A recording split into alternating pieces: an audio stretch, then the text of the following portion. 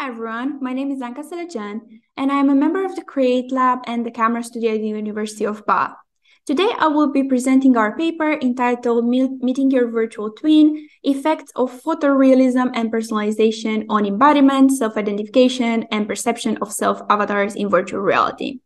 This paper has been created in collaboration with my co-authors, Eleanor Crellin, who is a studio engineer at Camera, Martin Parsons, who's a Camera head of studio, and my PhD supervisors, Darren, Cosker, and Danaë, Stanton, Fraser.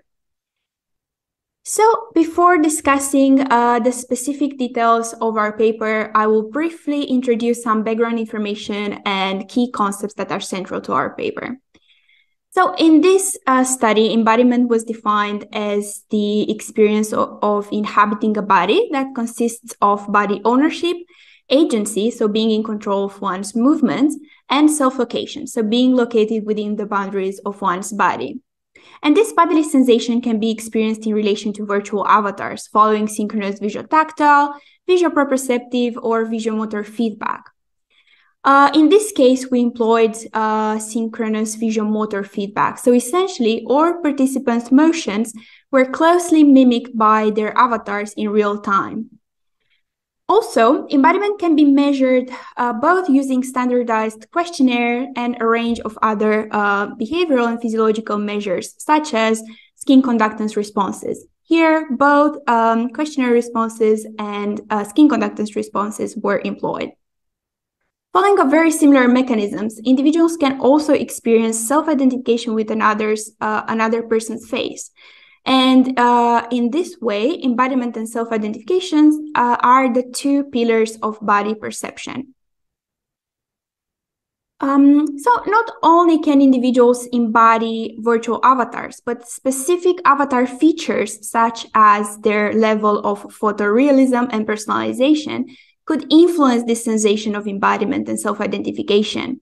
And this has been subject to extensive research, which has produced somehow conflicting results. Here, we define photorealism as the quality of the graphics of avatars to resemble actual humans, as opposed to cartoonish or abstract versions of humans, and that is regardless of their identity. On the other hand, personalization is achieved when avatars closely resemble their users by maintaining their identity and specific appearance features, as opposed to resembling other individuals. In this study, photorealism was manipulated by changing the avatar's texture, and avatar personalization was achieved using a photogrammetry setup that consisted of 78 camera array and our avatar production pipeline. For more technical details, please refer back to our full paper. Looking at the picture on the slide, you can see how, starting from a range of photographs of an individual, we have created personalized avatars, two versions of such avatars, number 3, which is a high photorealism version, and number 4, which is a lower photorealism version. And we have also purchased a generic avatar of a very similar quality to the personalized avatar we produced.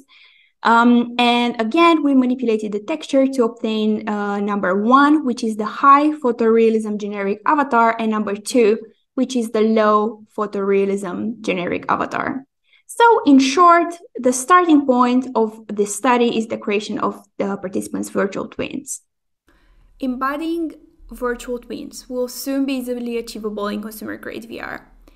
What are digital twins? They are photorealistic and personalized avatars that are created so that they closely resemble their users. And in this study, we were interested to investigate if the level of photorealism and personalization can impact how individuals self-identify with these avatars, as well as embodiment, avatar perception variables such as likability, visual appeal, eeriness, and presence in VR. 20 participants were individually scanned in a pre-experimental session, and then later they were invited back to the studio where they completed a 2-hour-long experimental session where they got to embody 4 different types of avatars.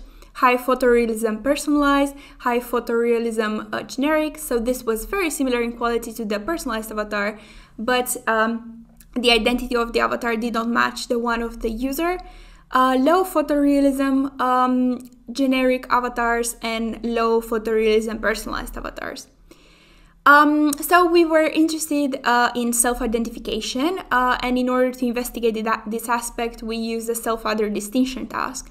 So individuals were presented with a series of videos that presented their face morphing into the 4 different types of avatars that they had just embodied, and the other way around. So that is starting from the avatar's face and morphing more towards their real face. All participants were instructed to stop the video when they felt that the face started to look like their real self or like the other, depending on the direction of the morphing video. So the measure we took from this is the time that the video was stopped in seconds. For the high photorealism personalized avatar, participants reported a higher mid-immersion body ownership ratings compared to all other conditions. For the embodiment variable that was taken at the end of each condition, participants rated the high photorealism avatars higher than the lower photorealism avatars, and the same for the personalized avatars compared to the generic avatars as well. In the self-identification task, it was found that participants took significantly longer to stop the morphing videos when the avatar that was morphing, in the direction more towards the self, or the self to the avatar. And this suggests a stronger self-identification bias with these high photorealism and personalized avatars compared to the other 3 avatar types. We can say that photorealism and personalization were perceptually positive features in this study, and generally they led to increased embodiment, and particularly body ownership, which is a key component of embodiment, and stronger self-identification with these avatars.